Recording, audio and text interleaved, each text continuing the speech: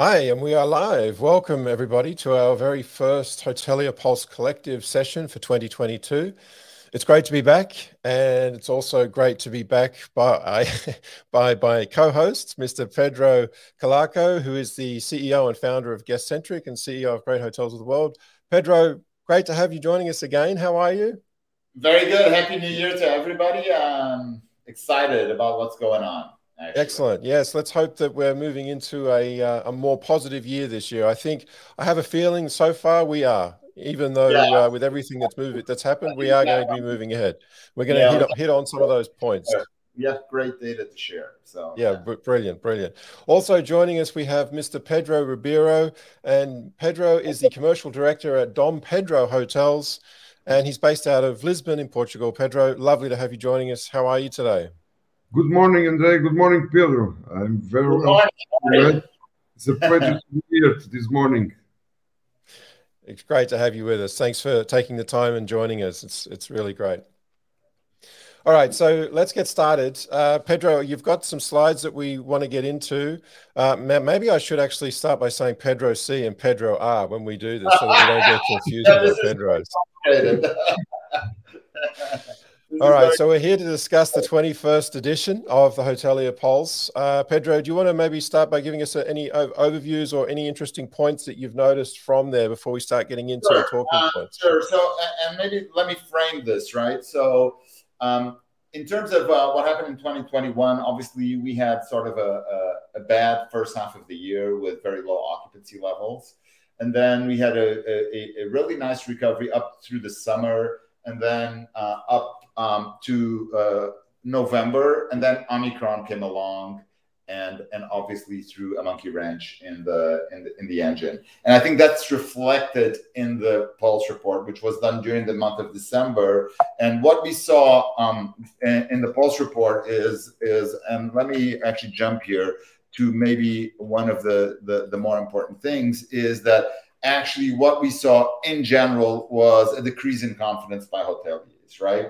So on this question that we ask on a consistent level of, are you pessimistic or optimistic? People were moderately optimistic. It actually went down a little bit in December. And then even though the expectation for 2021 was good, there was a huge break in terms of when do you estimate your business will recover to the same financial position? Because most people that in October thought, oh, 2021 is going to be better than 2020 or 29 or back to 2019. All that went down, and we saw an increase in or a decrease in confidence. And I think that's actually was driven by a lot of the travel restrictions that mostly Northern Europe put in place in November, December, and everybody talks about lockdowns and stuff like that. That actually does not reflect what happened in 2021, which actually was sort of a reasonable year. If you look direct from August on was above 2019 levels. And even, channels like booking.com were performing relatively well from August on. So I think that overall we had a reasonable 2021, but there was a very bad feeling at the end of 2021 looking into 2022. So I think that's where people were prior to Christmas. That's where I was prior to Christmas. I must say, prior to Christmas break, I was very disappointed that the governments, because there was a new variant, immediately pushed the panic button and put all the travel restrictions in place. Yeah, I tend to agree with you, Pedro. I think they did actually maybe hit that button a little too soon, because it's been now proven that that variant, the Omicron variant, is not as severe as previous variants, and it's really considered a heavy flu. So yeah, and Pedro, from your perspective, how have you seen that? Would you agree with this sentiment, or do you see things perhaps otherwise? 100% I agree with Pedro. Yeah. In our group, in Dom Pedro Hotels and Golf Collection, our idea is completely the same. So we had a reasonable 21. So from July in our resort hotels area, we have very good months. I can even say that October and November were the best October and November on the last 20 years. Was Yeah. incredible, the recovery we had in hotels in the Algarve and even in Madeira. Of course, Lisbon was a bit slower than the rest of the destinations. But in Lisbon, we have a different product. We have a five-star hotel that is very connected with some segments like the MICE and the corporate business that are not don't have a recover so quick like destinations where they have golf segment and leisure segment. So anyway, so 21 was, we can say that was quite good for the expectations we had. And like Pedro said, in the end of the year, with all these measures that the government came out, was really difficult to plan the 2022. Nowadays, we are almost in the end of January. We can look to 2022 with other eyes. So the trend is a bit like was 21, but we believe that the occupancy will start much earlier that start in 21.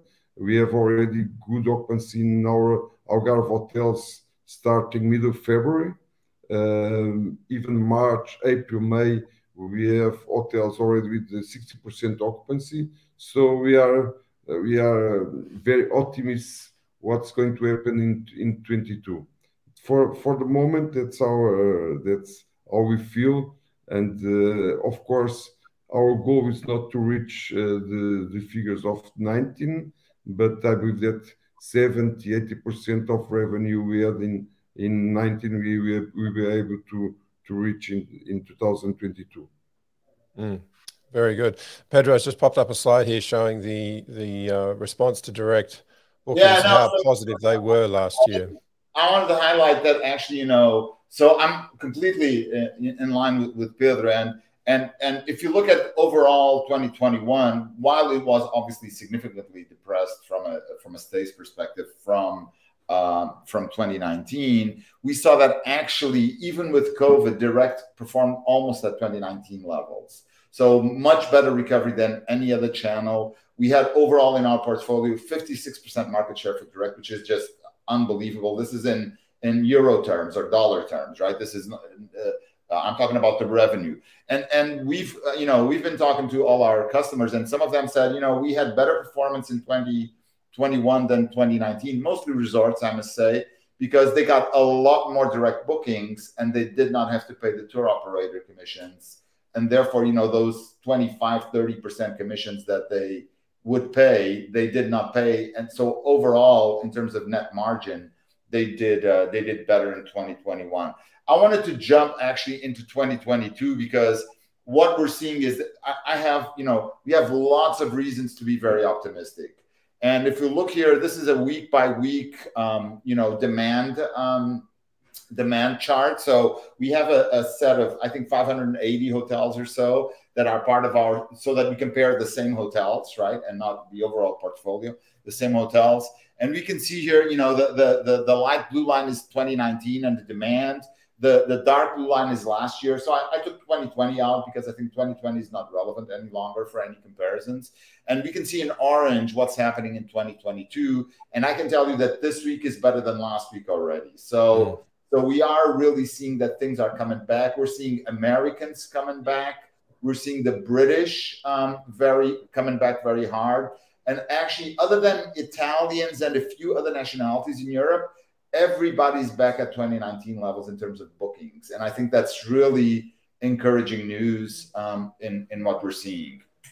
The other thing that is really encouraging is that domestic is holding, but really the growth is in international bookings, right? And that's really what's going to drive, occupancies in city center hotels, which are the ones that, suffered mostly through the crisis. And I think we're starting to see that coming back. So the demand is coming back, and I think that's a great indicator. It's a very good sign, absolutely. And Pedro, from your perspective, obviously, as Pedro just alluded to, 2021 saw the massive increase in direct bookings that converted to stays when comparing them to all the other channels. I'd like to ask from your perspective as an operator, why do you feel that that is? What is it particularly you think that drove that? Of course, we are speaking about a different market that it used to be. So our share of domestic market was higher than normal. So destinations like the Algarve, where the domestic market on a normal year would be around 20%. In last year, we were figures around 50%. So, and the trend of the domestic market is to book direct. So that's easier to target domestic market. It's easier to target direct consumer when it is a domestic consumer. So that's what happened on the last year, and I believe that the trend is going to stay a bit. Domestic market is becoming on the figures that they had last year, but international market is coming back. And of course, when the international market is coming back, all the distribution and normal distribution is also coming back. The tour operators are coming back with their operations. The OTAs are having more reservations. So I believe that the share of the direct is going to decrease a bit, but is keeping a strong level higher than it was in 2019. That's what I'm expecting for this year. And also, as the OTAs obviously ramp up their marketing investment for this year, what do you think, or how do you expect hotels? What is it that they're going to need to do to ensure that they can maintain that direct channel strength? Of course, they need to be very active on digital marketing. It's very important that they have a strong presence with the tools that the digital marketing gives to the hotels nowadays, and to have, of course, a good booking engine and a good cooperation with the companies that are providing them those tools for the hotels. That's important that day by day that there's always a good involvement between the team, the hotel team, the e-commerce hotel team, and the digital marketing team at the hotels with the companies with whom they are cooperating, developing all these campaigns, all these strategies to work on the direct bookings.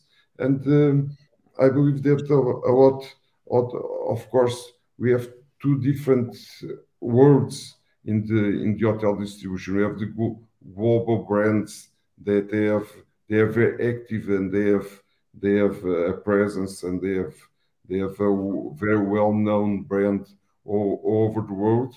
And after we have the regional and national brands, they are not so strong with the presence on the international markets.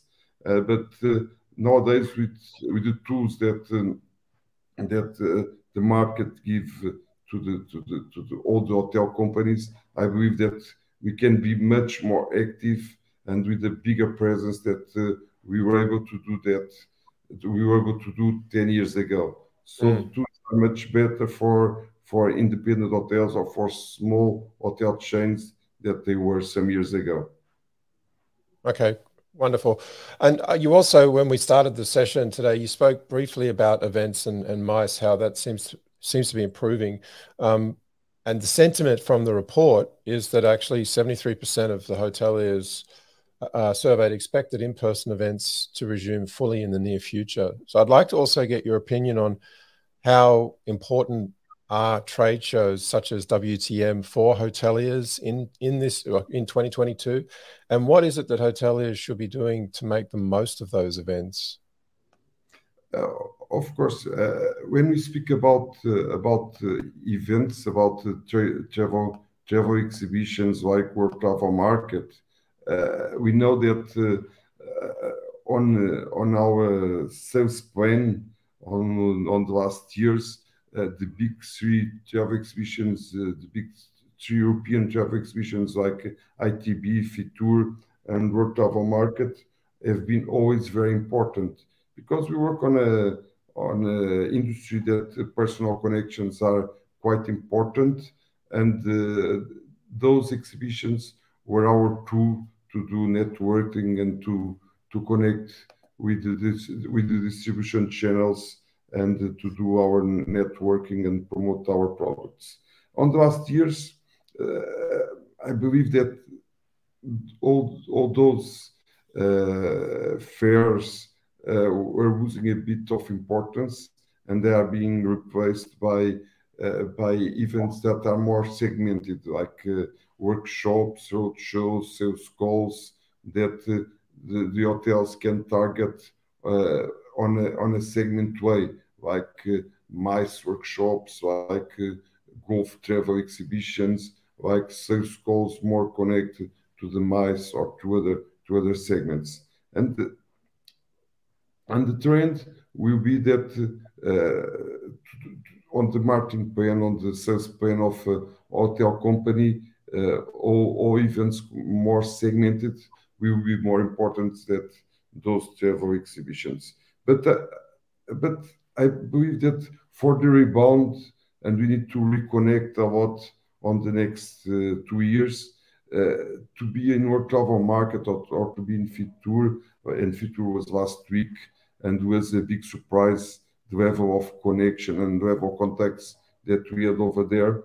I think to reconnect, it will be important to be on a world travel market, on Fitur or ITB, because we need to rebuild our contacts, we need to rebuild our network, and those exhibitions will give us the way of doing this quicker and to be in touch with a lot of distribution channels that we need to be. Because also the people that work on a tour operator, on a travel agent, on a MICE agent, or on a golf tour operator, a lot of people change. And we need to be in touch with the new people, to see old contacts that we have for many years, and to be together soon, and to be together to start new operations, and to work together to rebuild the occupancy of the hotels, and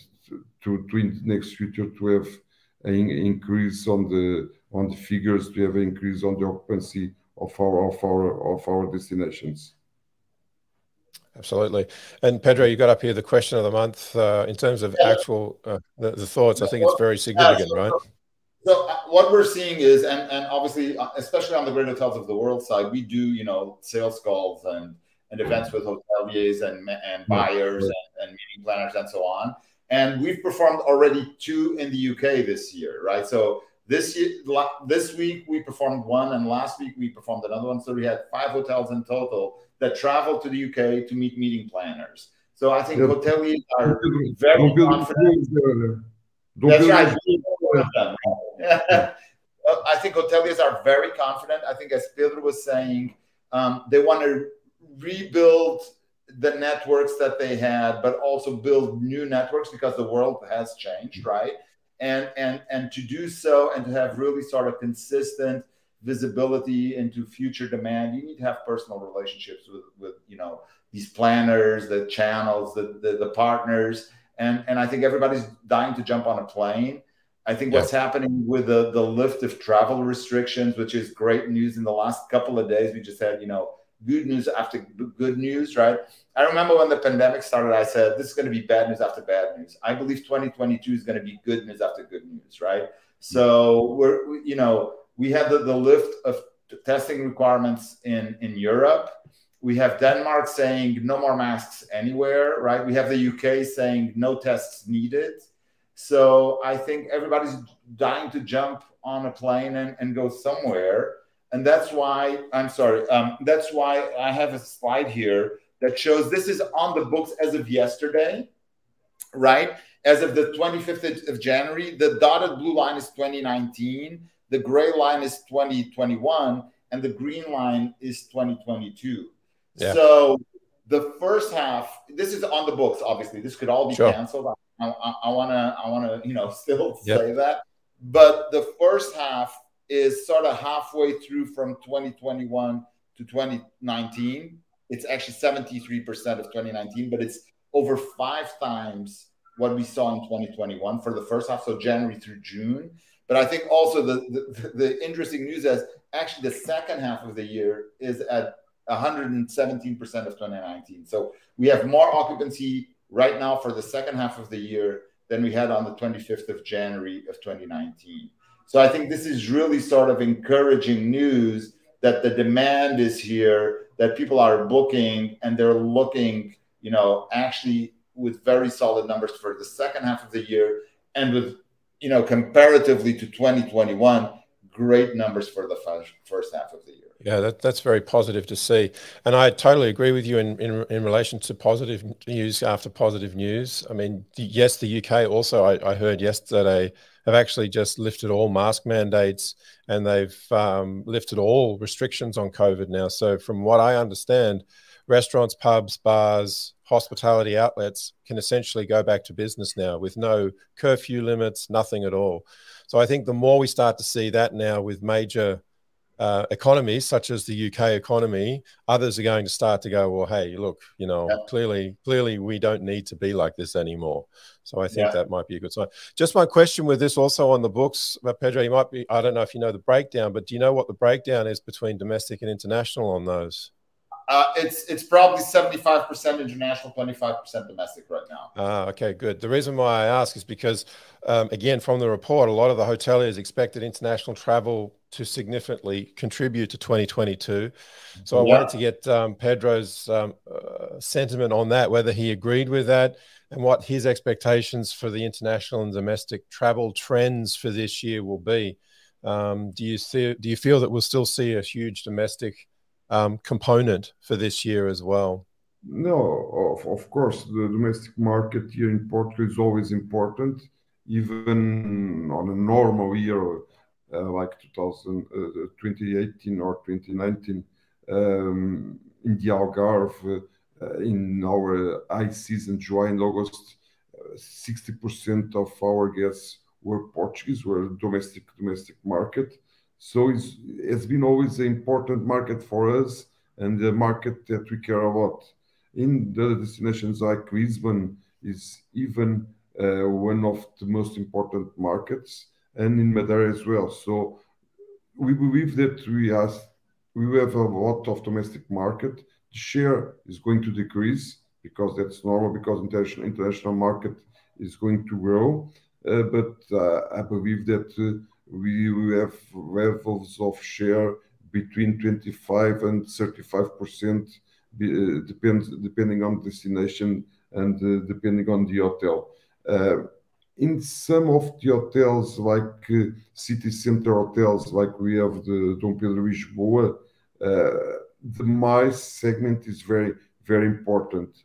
And I believe that the recovery of MICE segment is going to happen just on the second half of the year. So from May, we can think that we are going to have the MICE recovering. And the leisure market, that's different. So our first market in Lisbon with a share of 25% is the Brazilian market. Brazilian got the authorization to come back to Europe in September. So since they were able to travel, was a big demand from the Brazilian market. And that's really important for Lisbon because it's the first market for the city. And I believe that starting now in February, March,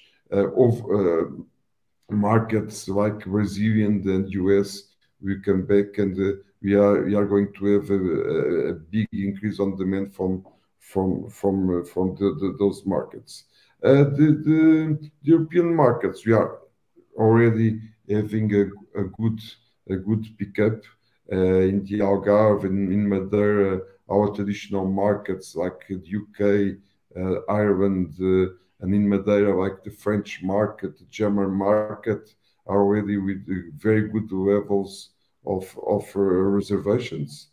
So I believe that, like Pedro was saying, we are very confident that we are having a very good year in 2022. And starting right now, starting middle of February, I believe that we are going to have very good news. Very good. And Pedro, you've got a slide here that also shows a Yeah, bit of a breakdown. this shows the inversion, right? That I think, at the end of the year, actually, hoteliers started thinking, okay, next year we're going to need the international market, and thank God the international market is coming back. So again, I think it's really good news in the sense that if travel restrictions, it's really honestly the whole thing about travel is, I think most of the population is now comfortable with COVID, right? They know what it is, at least in Europe, right? I'm talking about Europe and the US, right? They know what it is, they're vaccinated, and they're confident traveling. They know that, there are no hospitals being overwhelmed in Europe right now. So, next week I'm going to Denmark, right? Zero problems, traveling to Denmark, staying there for 3 days and coming back. So I do think that, people are getting a lot more comfortable with what's going on, and therefore, things are just going to improve over the course of the year. And one of the signals that we look for is the percentage of cancellations in a month, right? It's number of reservations done versus number of reservations canceled. I started in June because we had obviously 200 and odd percent in March and April. But if you look here, we had very high levels of reservations through in 2020. Then we had sort of an interesting ramp up to the summer of 2021, but then we had new lockdowns. So if you see here, all these things, all these peaks are related to lockdowns. And as things eased up now, we're going back to normal levels. And again, if governments don't get in the middle of this and don't panic, I think we're going to have a great 2022. That's where my head's at least. Yeah, and I also think, obviously, and the report reflected that hoteliers are showing cautious confidence in their own abilities now to manage the changing restrictions for the foreseeable future. So, Pedro, from your perspective, from a hotelier's perspective, what lessons have you guys learned from the past year that you believe could be helpful for today's future environment, for any potential changing environment that you might need to implement? Is very difficult because what happened on the last years, we cannot see a trend that we can say that is going to be a trend that is going to happen on the years that are coming on the future. And I hope that things are going to be completely different because, like you were saying, all the government measures that were set in place by a lot of European and world governments sometimes were the panic button, and we hope that things are not going to happen again. What we learned that is not we cannot plan so much in advance like we were doing on the past, because nowadays things are changing so quick and so shortly that we need to plan our activities and to forecast our revenue with much less time that we used to do in the past. So I believe that it's going to give us more flexibility. It's going to bring us more time to think about our activities, but you need to put them in place more quicker. So sometimes we were planning in 1 year in advance what we are going to do in sales activities or what we are going to do in marketing. And nowadays we need maybe to plan 1 month or 2 months just in advance. And that's a lesson that we learn, and that's a lesson we are going to keep for the next 2 years at least. Okay, excellent.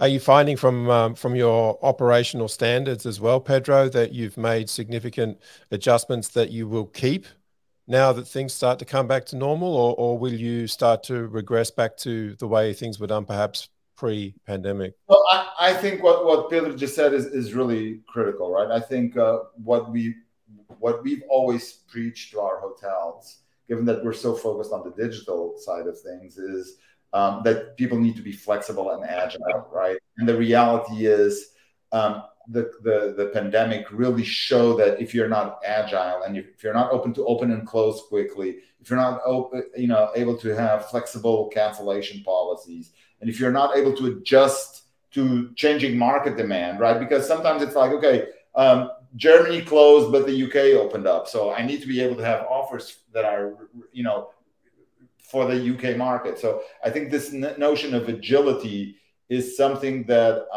I think everybody in sales and marketing at hotels understands now.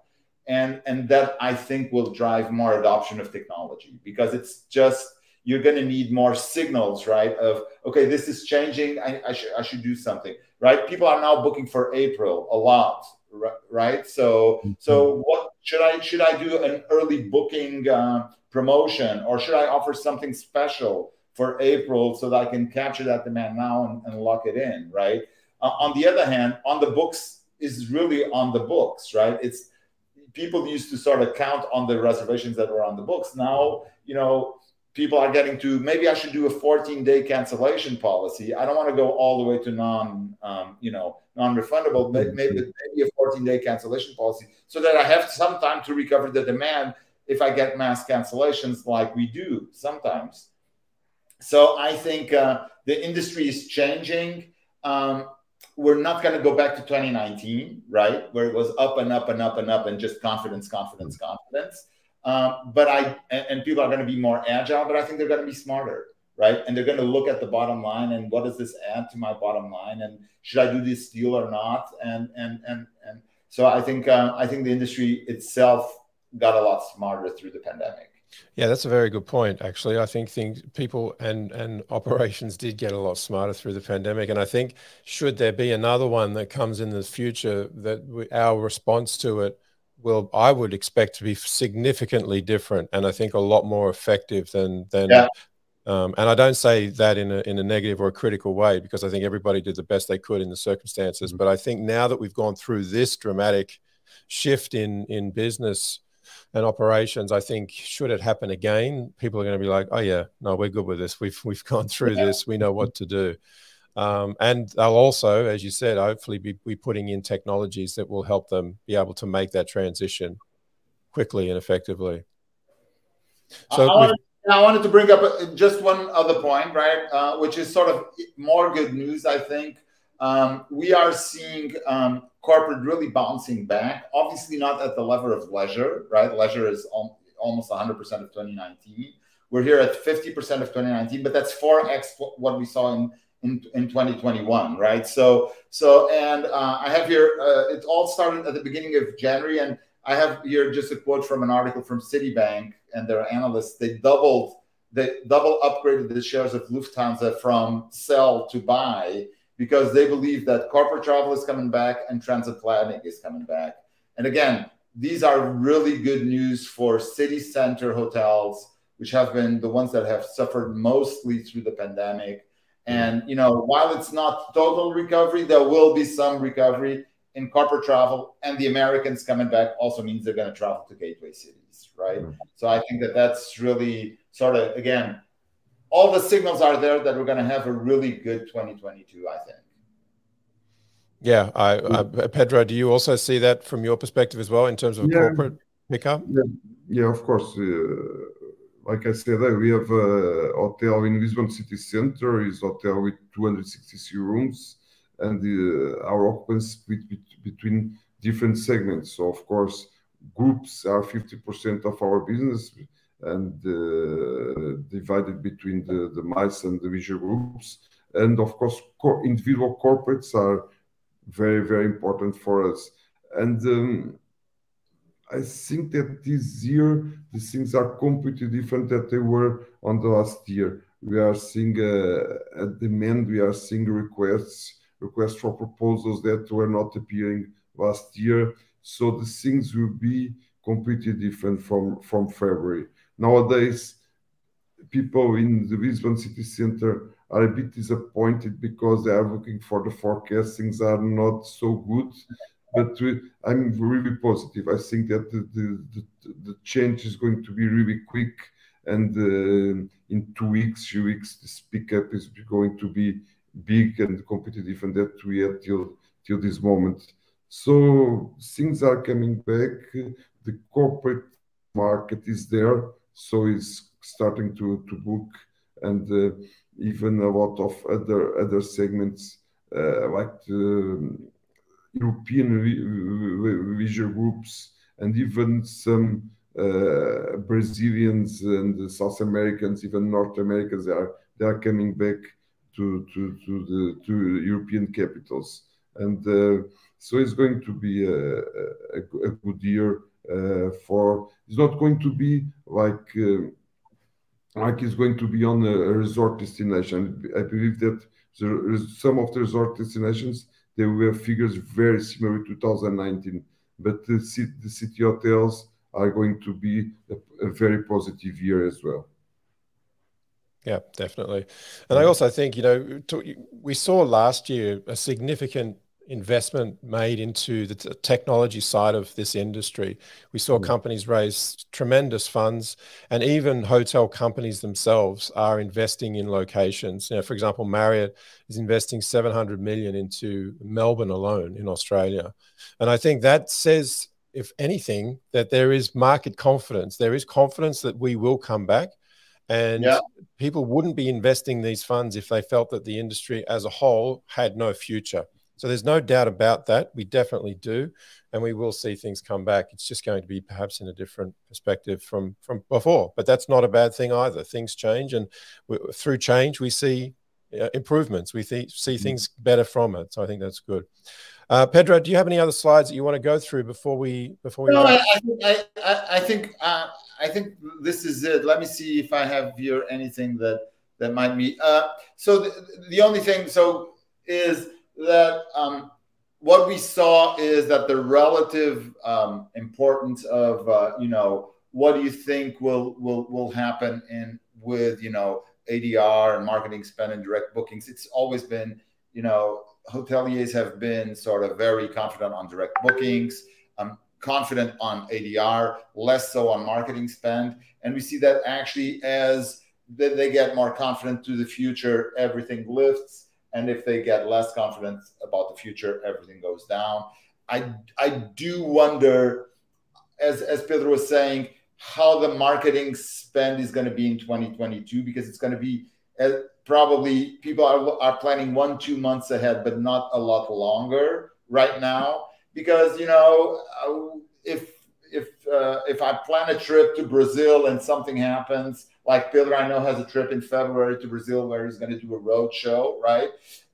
And that's planned for sure. And most probably is going to happen. But if something happens, then you have to cancel it, and then you have to change. So I do think that the marketing spend is going to be tentative still in the first half of the year. But if we're going and confidence builds over the year, we're going to start planning longer. And my only word of the wisdom is we don't know what's going to happen in next winter, right? So I think those really long-term plans, nobody's ever going to do them again, at least not for a while, right? Because it's just too hard, right? When the general manager comes along in August and says, so what's the plan for 2023? Everybody's going to say, I don't know how the winter is going to look like, right? That's my take on it. Yeah, you're completely right. I agree with you. It's going to be really difficult to plan. I believe that low season is going to be much more difficult than it used to be, and we are going to have that for several years for sure. Yeah. Okay, great. Wonderful. Also for our audience, if anyone has any comments or questions before we finalize, please drop them into the comments section and we'll put them into the stream. And the other thing that I failed to mention at the beginning of the session was that the report, I know Leah put it onto the screen for people to see, but the report can be found at guestcentric.com/pulse report download. Leah can also put the link back up on the screen for those that are interested in downloading the report for themselves. And obviously for any hoteliers that don't already contribute to the report that would like to, Leah can also pop the link up there where you can access the survey so that you can put the information in. Obviously, the more data that we get, the more richer these reports are.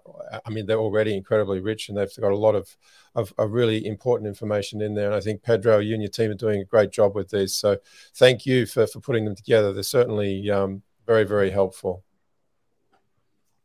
Well, thank you very much, and thank you, Pedro, for joining us here. It's been really wonderful. Thank you very much for the invitation. Congratulations for the great job you are doing, Pedro. That was really very interesting figures, and I believe that with all this information, we are on a better way of taking some decisions for the future. Exactly, and I think that's the point, right? We want to share information so that people can make better decisions. Exactly. All right, gentlemen. Well, thank you both again for your time. Highly appreciated. Lovely to see you, Pedro Colaco, again, and lovely to meet you and talk with you, Pedro Ribeiro, today. So thanks both for joining us. And of course, the viewer, thank you for watching. Thanks for tuning in. Until next time. Next month. Yep. Bye for now.